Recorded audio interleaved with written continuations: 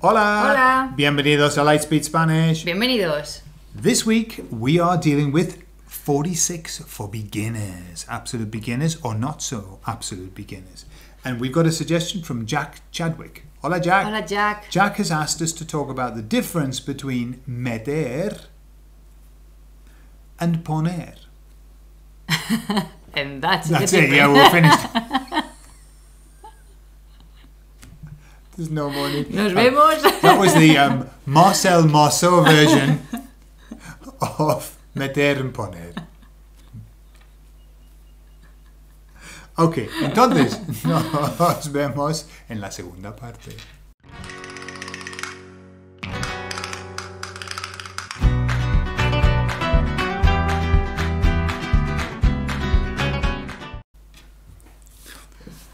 Okay, Cynthia. So, really we're talking about the verbs to put, yeah? To put, yeah. Yeah. And as Cynthia often says, probably the issue is with the English. Yes. Because we use put. We use put for a lot, yeah? Put, yes. And also put is in loads of phrasal verbs. Tons, yeah. Put away, put aside, put up. Put on. Put on. Put out. Put out, yeah. So... Put over? Not sure whether that probably exists. put over. Probably. There'll be some context where you say put over, yeah. Put over. Yeah, put that over the fence for me, please. Yeah. Put it off. Put it off, exactly. Yeah. So... Yeah. For phrasal verbs in English that you need to translate into Spanish, the best thing is to do some research on them. There are tons of sites that give you all of the phrasal verbs. So what I mean is, not all the put is poner o meter. That's right, yeah. So every phrasal verb will have a different meaning, a different translation in Spanish. Yeah, exactly. Because it, like, putting off something has nothing to do with putting. Really. And even, for example, you can have one with several meanings. Yeah. Like put up or put up with. Yeah. Different things. Yeah, the more prepositions you add, then you add, the more complex it becomes. Yeah. I just start adding. So let's deal with poner and meter. Just so it's a general, yeah. Okay. So Poner and meter. Poner. Yes. What specifically what would we be doing with poner? Okay. The most specific one is meter. Is more specific, yeah. Because meter is to introduce, to put something into something. Yeah. Meter la mano en el guante. Meter las llaves en el cajón. Etc. Meter los papeles en la carpeta. Meter los papeles en la impresora. It's putting something within something else, as Cynthia says, to introduce. But not, can I introduce you to my wife? No. No, don't use meter there. Can I introduce you into my wife? That would be something completely different, yeah. That would be presentar. Yeah, presentar. Presentar, yeah. So, meter is always the act of putting something inside of something else. Whereas poner, what's poner doing? Poner could be just to place, for example. To put as in place. ¿Puedes poner las llaves en el cajón? Can you put the keys in the drawer? In there you could use meter or poner. Yeah. Could you place the keys in the drawer? Could you say that? Place the keys, yeah. Well, that would be poner, the poner version. I think it would be the difference between can you put the keys in the drawer or can you put them inside of the drawer? Okay. Like the inside of is that more meter feel, yeah? Could you do it for the glove? Put your hand in the glove? Would you say poner? Ponte los guantes, that's what we say. That's put your gloves on, yeah? Yourself. We say put your gloves on, Uh-huh. We say put the gloves. We don't have to say on. That's the English way. And that's because we don't say on yourself, unless you're from Ireland, and then they go on, do the accent. Go on, do the accent. No, go no, but on. They do it. Go on. Go on.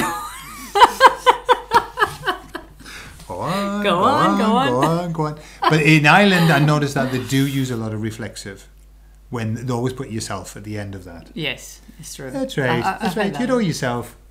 I've heard that. I do know myself. Yeah. So poner is more generic. Yeah. Yeah. To put to place. Sí, voy a poner el móvil en la mesa. Yeah. Sí. Pon la música. Another one. Pon la música. Which is the command. Pon. Pon. Yeah. Which would be in English, turn the music on. We would say put the music on. Exactly. Put the music on. Yeah. Put the music on. Put the music Put the on. music. Pon la televisión. Pon la luz. Pon la luz. Yeah. Put the light on. Put the light on. Put the light, we would say. Put the light. Yeah. Yeah, pon la luz. What's interesting, just as an aside, the verb poner is a go verb. It's pongo. Yes, pongo. And all of the go verbs, when you put them into the command tense, they're the ones that tend to have 3 letters, like pon, ben. Yeah, in the tu form. In the tu form, yeah. So they tend to be they're a little bit irregular, unlike the other verbs. If you want to use usted, like in Latin America, for example, they use more usted. Well, because they don't have to that much, I don't think. Well, in some they countries, use usted more, yeah. It would be ponga. Ponga. It's the ga. Yeah. The go-goes go gaga. Exactly. Yeah. So, Gordon, ¿puedes poner este libro en la estantería? Claro que puedo poner el libro en la estantería. Sí. Uh-huh. So in that case, we wouldn't say meter because you're not putting it in. Within, yeah. No, Yeah. that wouldn't So make sense. poner. Yeah. En meter... Gordon, ¿puedes meter mi móvil en el bolso? So that's putting it within, yeah? That would be Put inside. it inside my bag, yeah. There's one other verb that might be worth mentioning as well, which is colocar. Yeah? Colocar. Yeah? Which can also be put. Voy a colocar esto en el armario. Yes, Yeah? but colocar also means to put things in order. In order. Okay, so colocar. I could say, voy a colocar los libros de la estantería. Yeah. So I'm going to put them in order. Arrange, yeah? Exactly, arrange them, yeah. So colocar could be to place, but also to put in order. Or to put it neatly. ¿Dónde quieres que coloque esta caja? Yeah. Okay, so that would be neatly. So poner could be just to put the box somewhere, but if I use colocar, it could be, where do you want me to... Put it specifically like something nice. And So it doesn't look plonked in the middle of the living room, for example. Exactly. So colocar is, although it's put, there's always an intention of making sure it's put correctly. Yes. Yeah? There's a place for that. Poner is just a general. If you say, mira, pon la caja en el suelo. Yeah. Yeah, that's just like, just chuck it down there. Sebastián, no pongas, so that's the negative command, don't put, no pongas ahí los zapatos. Don't put your shoes there. You could say that in English, don't put your shoes there. Yeah. Don't leave your shoes there, maybe you would say. No, we say don't put your shoes there as Okay. well. Absolutely. Don't put your shoes Absolutely, there. yeah. Okay. For example. Yeah. So, let's just go back. So To I want where? to know. Let's To go back. 2019. Yes, go back in time. Absolutely. Yeah. No, I don't want to go back in time. I want to go forward in time. Forward, Forward. yes. Let's go forward, because if you go back, you know you've got that coming. Oh, well, that's true. Oh my God, they've got that coming. No, I want to go forward. I want to go past this. So, putting off. How do you say that in Spanish then? Put off as in, I don't want to do this now. I'm going to put it I'm off gonna till put it off later. till later.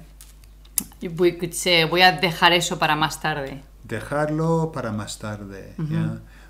O hacerlo. Voy a hacerlo más tarde. Yeah. Porque no quiero ahora. I mean, there are different types of put off, because you could say, that's putting me off. Absolutely, Like, yeah. for example... Me da asco. Okay, you could say that. O echar para atrás. Okay. Yeah. That's really put me off doing it. Yeah. Me ha echado para atrás, no? Sí, you could say that. So even put off could have different meanings. Yeah. So you would have to know which meaning you mean Exactly. when you look it up in the dictionary. So last tip for for the phrasal verbs, which are English phrasal verbs, that's a verb with a preposition on that changes the meaning every time. Yes. The system is do not try and translate directly the phrasal verb. Think about what the phrasal verb means. That's putting me off. That's putting me off doing it. That's too difficult to do. What you do is you say, now I don't want to do that because of that. That's a much easier way. Or if you can think of another verb to substitute to put off. Yeah. Okay, something that is more specific, then look up that verb.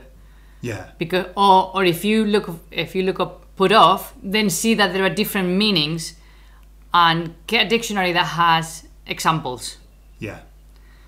Because if not, you could be using one that has nothing to do with the other one. Yeah. Yeah? Yeah.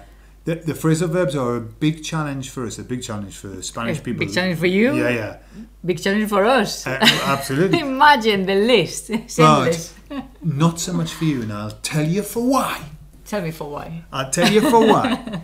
Not much for you because for every phrasal verb you have, Spanish speakers have another verb. And and that verb typically translates well into English. So very often you don't need to use phrasal verbs because you've got other verbs that describe it. Yes. With the difficulty that we've got For is example, we have a phrasal verb and we haven't got any other alternative because we always use that. Yeah. For example? That's true. No, I was thinking of in the UK once that somebody was saying to me, blah, blah, blah, blah, blah, and they were slagging me off. And he said to me, oh, I'm sorry, do you know what slag off mean? And I said, to criticize. And he said, yes. But he was like, criticize would be the posh. Absolutely. The posh verb. But for us, criticar. Exactly. Criticize is easier to link criticar, criticize, than slag off. Because slag off doesn't sound like anything. Exactly. So, not always, but... And they can catch you out sometimes. I remember one conversation that Cynthia remembers deeply, and it left a scar on her her alma. I've said loads of stupid things. When we were talking about we'd been working very hard, and Cynthia said, "Well, we've decided." Noel said to me, "What are you doing this weekend?" What are you doing this weekend? And Cynthia said, "Well, we're gonna have it off." Oh, that is cruel. Everybody burst out laughing, except for Cynthia, and that's always when you know you've done. Yeah, you've said something wrong. I have said something wrong, and it's really wrong. So I've been either racist or sexual or something. Or once we were I've said so many things. It's incredible. Once we were somewhere like in our other job, we were doing something in a gathering with people, and I had to go to the toilet. But the toilet was broken for women. Oh, yeah. So I had to go to the... Okay, I said to the invalid. Yeah, I had to use the toilet for the invalid people. So everybody looked at me like, what a horrible person she is. No, it was only the and emphasis. I was like, wow. Invalid, para la gente inválida, invalid, inválida, invalid. No. So, and somebody said, no, we say invalid. Emphasis on the I rather different. than the A. Yeah. And I remember as well, I mean, just out of things. Also, it's not the same to say unique and unique. Unique, exactly. Yeah, not the same. I've also learned that. So I've learned the hard way many times. Unique, there's nobody like you. Unique, there's nobody like you. Nobody likes you. There'll be nobody like you. Ever. Nobody will. You're like the last one. So the last one, just to finish, a friend of ours, Craig, he went to work in Spain for a period of time, and he loved walking through the countryside. And he went with two friends, walking in the mountains of Bilbao. And so he was then Bilbao on top of that, like the north. The north. Like the macho. Where men are men and sheep are scared. And he was talking to his teacher, right, this formal teacher, and he said to her, yo fui a las montañas a practicar senderismo con dos hombres y mojé. Right, because he wanted to say that it rained and he got wet. I got wet, yeah. I got wet, okay? Oh, God. So he said mojé. And the teacher burst out laughing. But then he came to my class and told me as well. And Cynthia burst out laughing.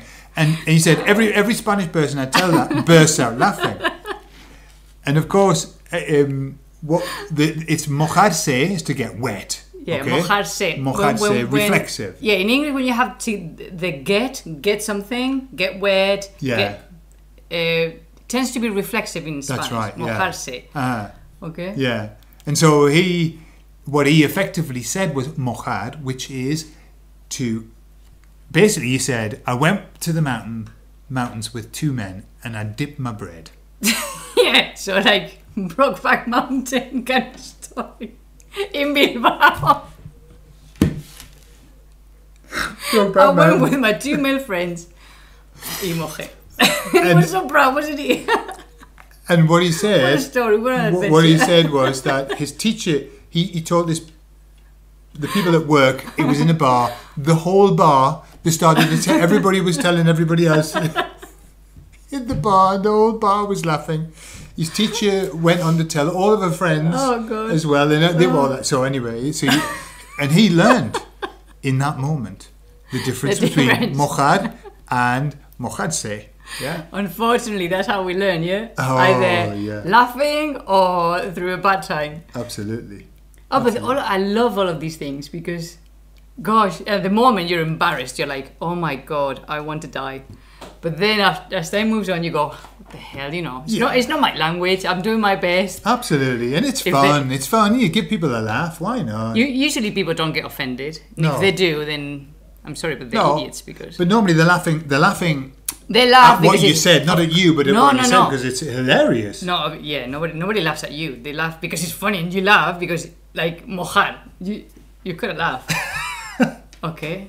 And also, this when students, the very, very beginner, said to me, instead of me llamo, me lamo, which I thought was funny as well. I lick myself, and I lick myself.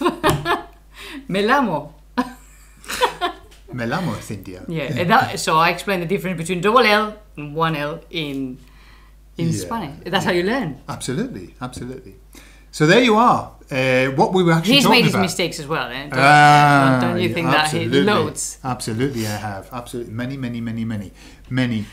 So there you have it. That's your two verbs: meter, poner, and also colocar. Yeah? Colocar. Mm-hmm. Before we go, just so you know, we are starting. Hey, before we go, just so you know, we are starting to produce what are called mini courses.